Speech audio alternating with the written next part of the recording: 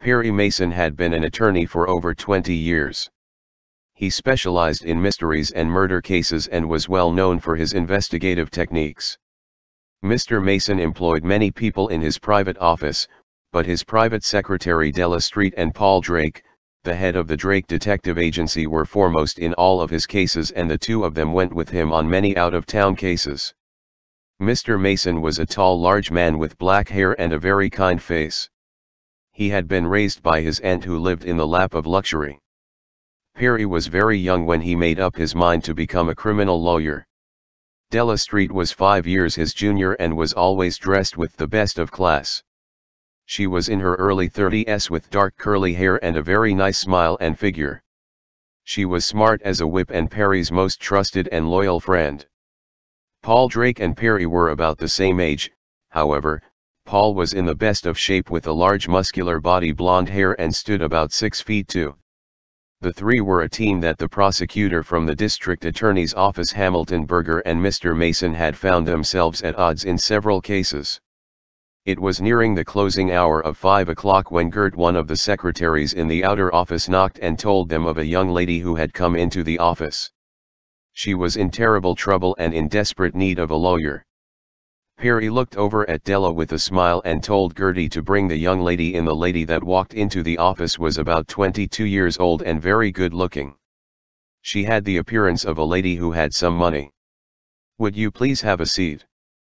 Perry asked her with a smile. "This is my private secretary, Miss Della Street." The lady smiled at the two and started to tell them her story. "I am sorry to come to your office so close to closing, however, the authorities have just released me. They told me that I was to stay in town while they investigate my husband's disappearance. My name is Doreen Wilson." Perry again looked to Della and with a nod Della started taking notes. He recognized the name. This lady had been on the news for the last few days. She had been on a cruise to the Bahamas when her husband disappeared off of their cruise ship. "Go ahead and tell us what happened or that you know. If we can help, we will be glad to be of assistance. We had just gotten married when we had gotten on the cruise ship. My parents had paid for us to go first class and we had a large suite. It was to be a cruise of a lifetime. John, my husband, had been in the casino playing poker, while I had gone to play a game of bingo.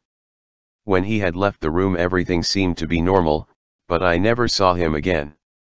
With this she started to cry and Della handed her a Kleenex. "I just don't know what happened. I usually don't play poker, so I didn't even know the people that he was playing with. He was playing at the high-end table, and they say that he had stayed there about 2 hours. The dealer told the police that when John left the table he had not won a ton of money, perhaps $50, and had left in good spirits. The cruise ship has security cameras and he was seen leaving the casino and going into our suite. The camera for some reason stopped working for about 5 minutes. That was located outside of my room and there is no footage of my husband leaving the room. The only person that is seen entering the suite is me." Perry thought about this for a minute and then said, "Did anyone try to find out why the security camera outside of your suite stopped working? It seems to be a little too convenient for someone to have that camera stop working." "That is what the police say. They made it sound as if I had covered the lens at some point so that what had occurred in our suite was not taped.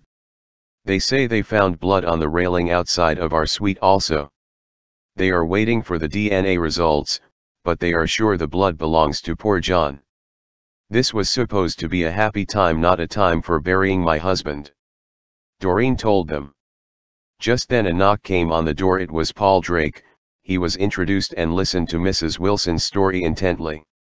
He considered himself a good judge of character and something told him that this lady was innocent and that she was being set up by someone with a lot of influence. He would have to work, the cruise ship would be leaving in a few days and any evidence would be lost forever. Perry stood up and shook the young lady's hand. "Don't worry, we will start investigating right now and we will get back to you. Della will take your cell phone number and address of where you are staying and we will contact you as soon as we have any information for you." After the young lady had left, Paul looked over at Perry and shook his head. "This is going to be a touch call, Perry. These are international ships and they don't want any bad publicity. If they are allowed to leave, I am afraid that it will be the end of the investigation. As Della walked back into the room, Perry told her with a twinkle in his eye. How would you like to book a cruise? Della smiled back and said, and we must have the suite correct. Perry and Paul smiled at Della, and she knew that if nothing else she was going to get a nice cruise with this case. Paul contacted one of his friends in the industry, and managed to get full access to the records and the suite.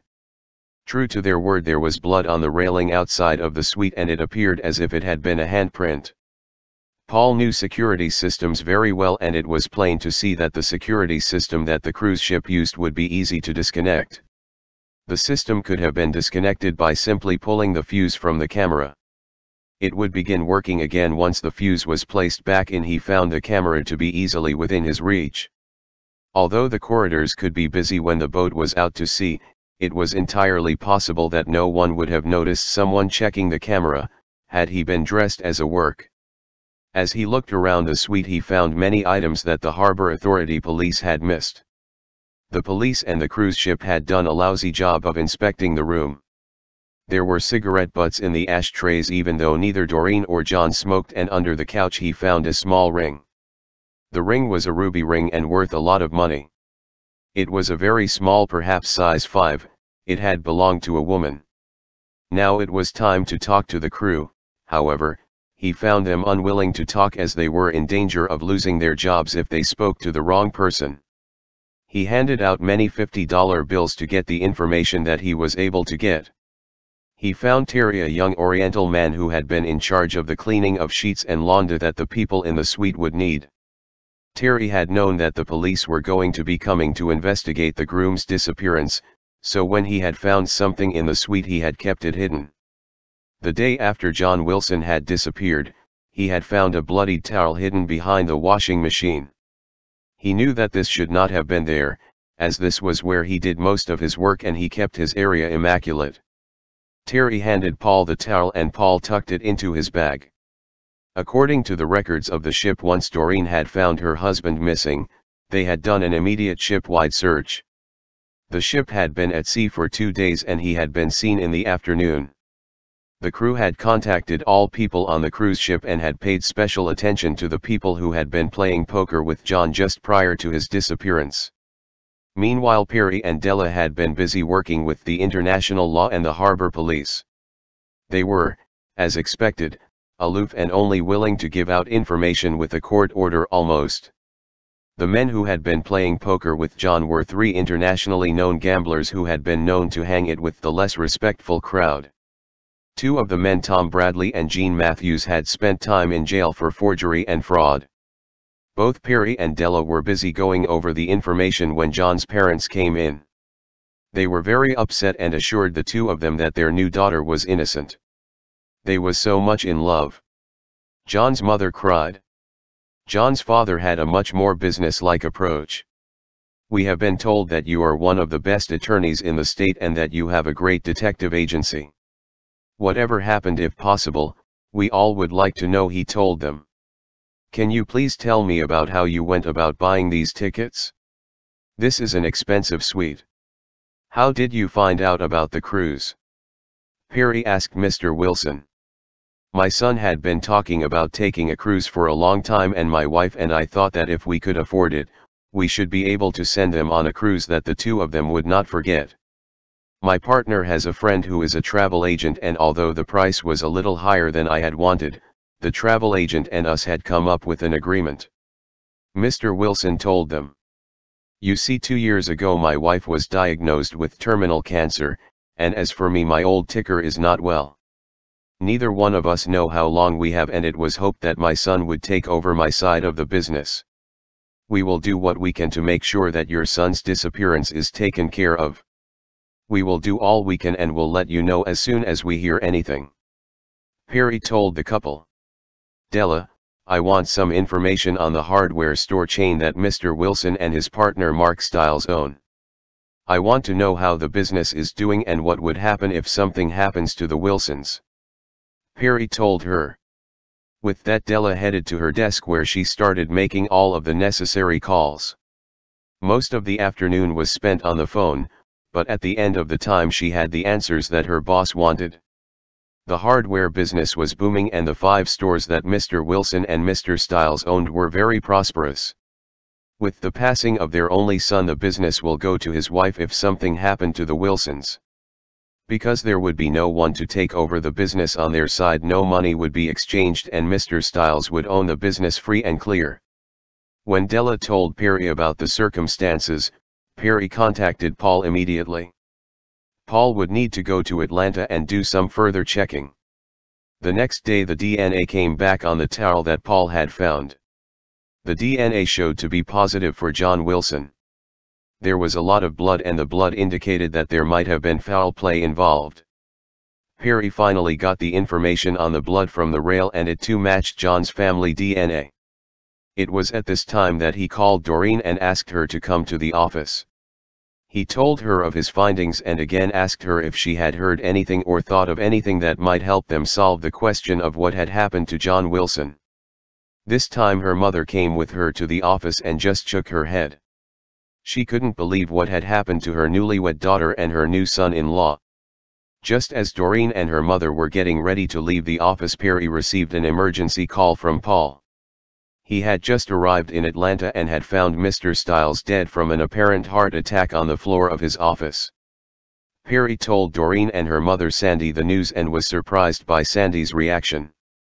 Although her daughter was a prime suspect in the disappearance of her new husband and daughter's father-in-law had been found dead in his office at the young age of 45, she seemed to take it in stride. The next day Della and Perry were scheduled to take their cruise the next day. Paul was also to keep in touch with them while he investigated the situation in Atlanta. The suite was wonderful and had been cleaned thoroughly. They were headed for a 3-day cruise and would have to work hard to get all the information that they needed to find out what had happened to John. That evening Perry went to the casino and took a seat at the table where John had last been seen playing. He was a good player and enjoyed playing once in a while. But at all times he kept his eyes and ears open. Someone in that room knew something. He played well and won about $2,000, he had made many mental notes and walked slowly down the hall. The security system, as Paul had said, was a simple camera that could easily have been tampered with. Meanwhile Paul in Atlanta was looking for something that would connect the death of Mr. Stiles and the disappearance of John. He looked over all of the security tapes that had been going on at the hardware store when Mr. Stiles had passed away.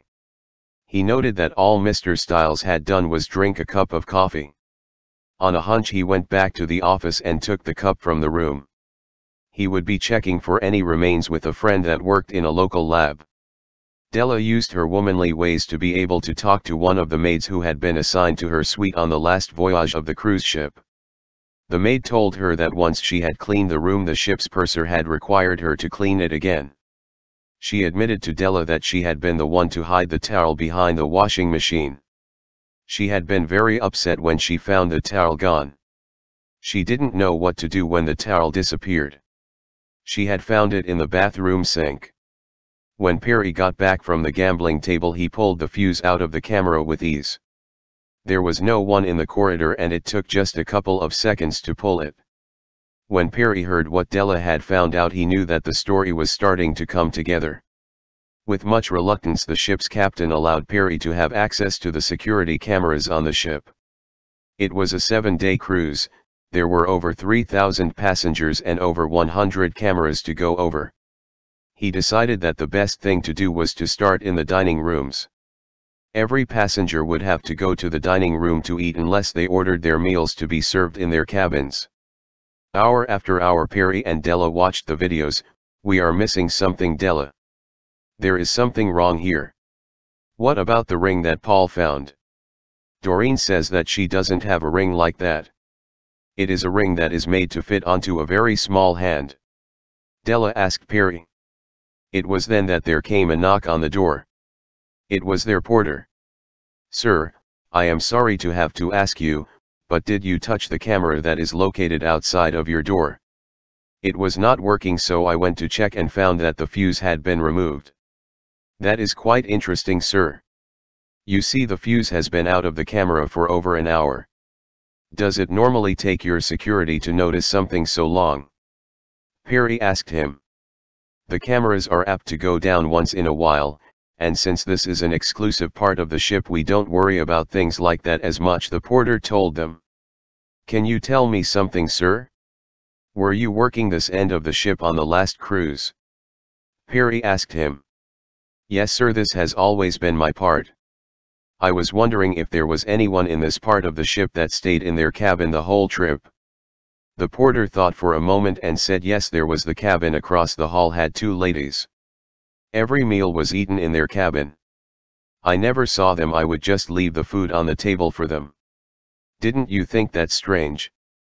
Perry asked. Oh no, many times we have couples who want to enjoy their privacy. Some never went out at all, he assured them. Della, there must be a time that they ventured into their cabin and a time that they left. Let's look at the videos from that time. Perry told her. As they brought up the security camera from their hall during the time that new passengers would be arriving, they found that the camera had been tampered with. Unfortunately, that was to be found when they went to examine the tape during the time that they would have been leaving. Because of the way that the camera was set up, if a person went from the back of the camera when they pulled out the fuse, there would be no video of them at all.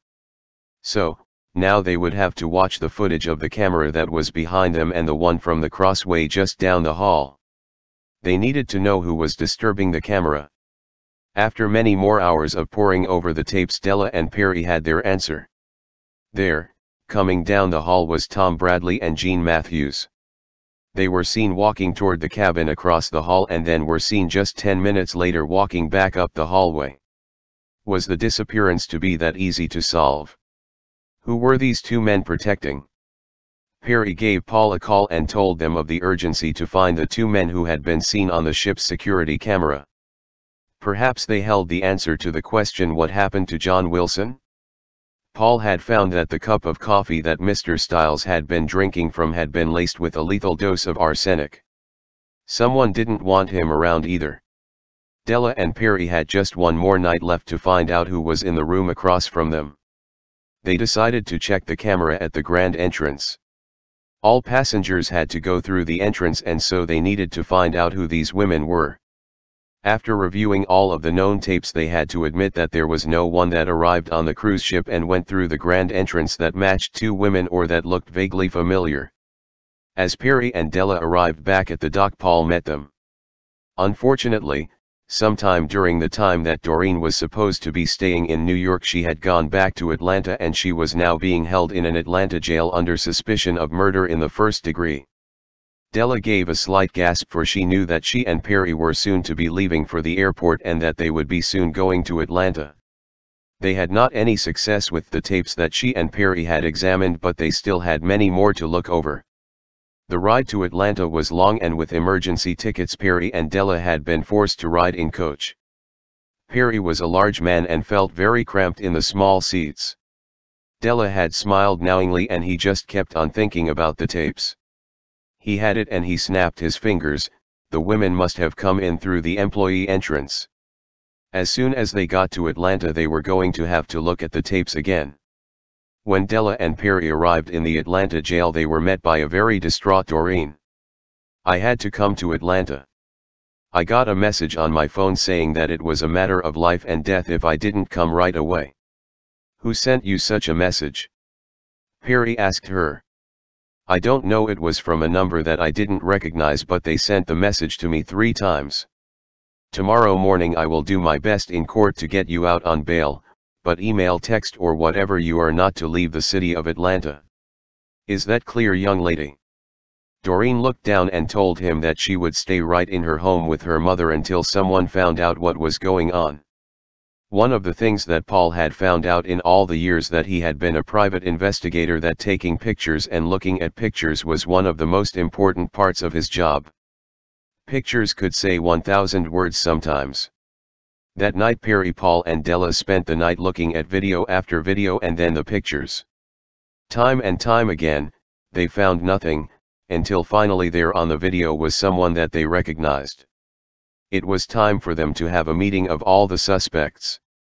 Once Doreen was to be bailed out of jail, they would have a meeting at Doreen and her parents' home. The time in court was short and Doreen was allowed out on bail. Della called Sandy and her husband Tom. Although Sandy and Tom had been divorced for many years, they kept in touch with each other because of their daughter Doreen. Perry and Della had never met Mrs. Stiles. She was a very small woman in her middle 40s who was wearing black as she had just become a widow. She seemed to be friendly but a little nervous. She had many things to do and did not want to be kept long. I have a good reason to ask everyone to come to Sandy and Doreen's house. As you know, Paul Drake Della Street and I have been working on finding what has happened to her husband. John was a young man with a bright future and I think that we have the murderers here in this room. Perry told them menacingly. That is ridiculous. No one in this room has killed anyone. He fell overboard or something. Sandy told the group. The killers hid their part in the murder well.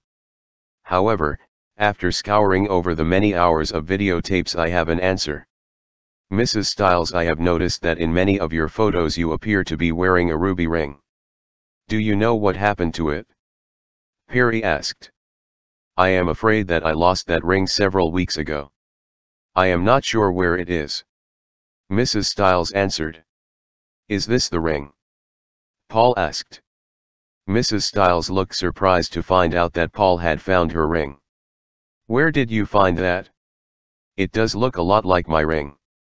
We found this ring under the couch in Doreen and John's suite. You had me quite confused until we saw your arrival on the cruise ship. You see, even the employees are videotaped. Perry told her. When we found out that there had been two ladies staying across the hall who had never left their cabin, we started to get suspicious. Della told them. And then you got nervous and had to quiet your husband, Mrs. Stiles. It was a perfect setup. John's parents didn't have much time left in this world. And you, Doreen, you must have been shocked to find out that your daughter had been the sole person named in your parents' will. It all went together when we found that you were soon to be flat broke. What happened was your husband unwilling to give you half of his business. Perry spoke in a loud, assertive voice. It didn't take much investigating to find out that you and Sandy have been lovers for years. This was a no-lose situation for the two of you. Your daughter would be in jail, your husband would be dead with your daughter charged, and you and Sandy would own 5 lucrative hardware stores. With that, Sandy broke down in tears. We didn't know what to do. There was a knock on the cabin door and without thinking I opened the door. It was John, and of course he recognized me and wanted to know what I was doing on the ship. If he had told Doreen, our whole plan would have been exposed. We had those awful men Jean and Tom remove the fuse from the camera and we went over to John's suite. He was waiting for Doreen. We begged him not to tell her that we were there, but he was determined. I hit him, he was woozy, and so I pushed him over the rail. God, he hung on for almost 5 minutes yelling for help. No one heard him though, and he finally fell in the water. Mrs. Stiles had been trying to shut her up the whole time. The woman was going to spoil everything. All she had to do was keep her mouth shut. With that, Perry called the police and had the 2 women arrested. It had been a long week, but again the innocent were free and the guilty were headed for jail. Doreen thanked the trio and promised that she was going to her best to make sure that her husband was given an honorable burial.